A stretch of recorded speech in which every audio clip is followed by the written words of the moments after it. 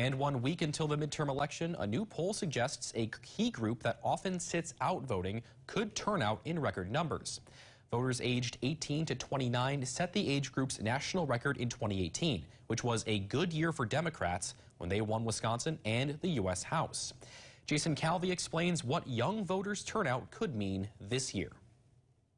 Early voting in battleground Wisconsin.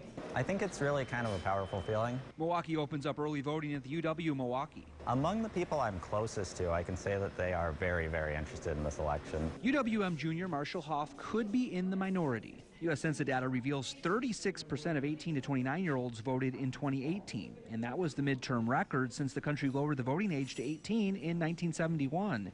In the 2014 midterm, it was 20%. Young people always turn out less than their elders do. A new national poll finds 18 to 29-year-olds are showing the same interest as they did in 2018. Harvard's Institute of Politics finds 40% say they'll definitely vote on November 8th. I voted Dems all the way up and down the ballot. Of the likely young voters, the poll finds they prefer Democrats for Congress 57% to Republicans 31%. But 12% say they're undecided. They haven't established a lifetime pattern of always voting or always not voting.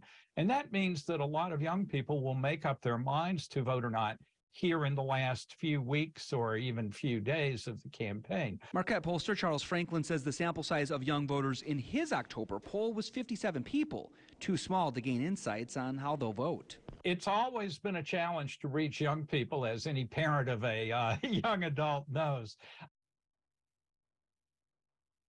Wisconsin Elections Commission data show about 22% of Wisconsin registered voters are aged 18 to 34. Young voters this year are about the same percentage that were registered in record-setting November of 2018.